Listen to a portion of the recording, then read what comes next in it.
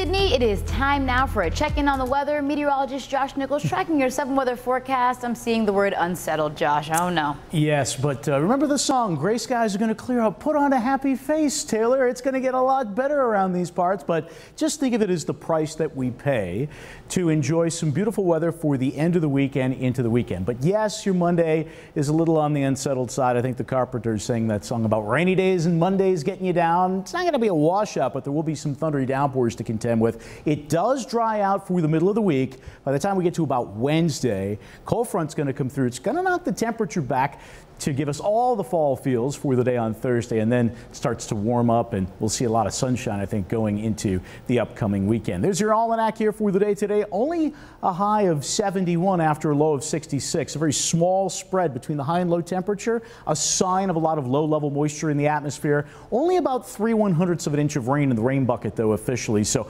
barely enough to settle the dust. The sun gets up tomorrow morning at 6:51 a.m. What can you expect tomorrow? Well, especially if you're north and east of Buffalo, and also as you head south into Springville and Jamestown, you need to plan on the potential for a couple of thunderstorms. Nothing severe, but certainly a gusty, thundery downpour not out of the question. Morning drive, well, after you finish watching us here, you probably want to go to bed if you're making that early commute at 6 a.m. Mid-60s, some patchy areas of dense fog, especially in the southern tier. And then again, watch for some of those scattered showers as we head through the latter part of the commute. Hey, maybe you're already thinking about next weekend. You know, the Cuba Garlic Festival is taking place in Cuba, New York. Beautiful spot.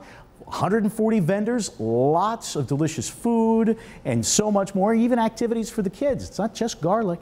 Saturday, low 70s, blend of sun and clouds, cool to start on Sunday, mid 70s. How much rain are we talking about here over the course of the next couple of days? Well, I think that by the time we get into later Monday, maybe a quarter of an inch in some spots, especially, again, south of Buffalo, and where you do pick up on a half an inch, that's because of some thundery downpours. We're not done with summer warmth, not by any stretch. As we head towards the autumnal equinox, we're actually talking about above normal temperatures, not for this coming week, but for the week after. 68 right now, a little bit of spotty light rain being reported in Buffalo, the breeze out of the east. That's our mechanism, that low that just won't go. It's slow in the upper levels of the atmosphere to our west, and that's, again, going to be the catalyst for some additional showers and thundery downpours. As shown in our high-resolution model, there comes one wave in the morning. Again, maybe a downpour or two around lunchtime as well in the Queen City.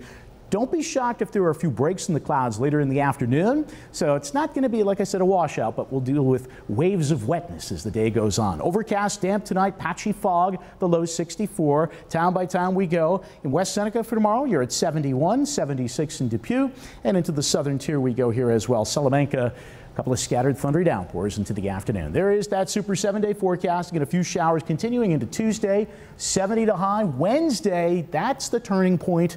Mid 70s, nice and dry. A little cool down for Thursday. Maybe get that latte ready to go. 67 is your top temp, and then we're back into the 70s heading into the weekend. Also, Borderland Festival taking place as well. Lots of music there. So we're still talking about festival season. We still got a little warmth to go. So, you know, lovers of summer, take heart. So you're telling me if I can just get through this rain, put on a happy face, there's more good to come, huh? You know, it's a lot more effort to frown than it is to smile. I'll work on the smiling. I like that. Well, the Bills make me smile.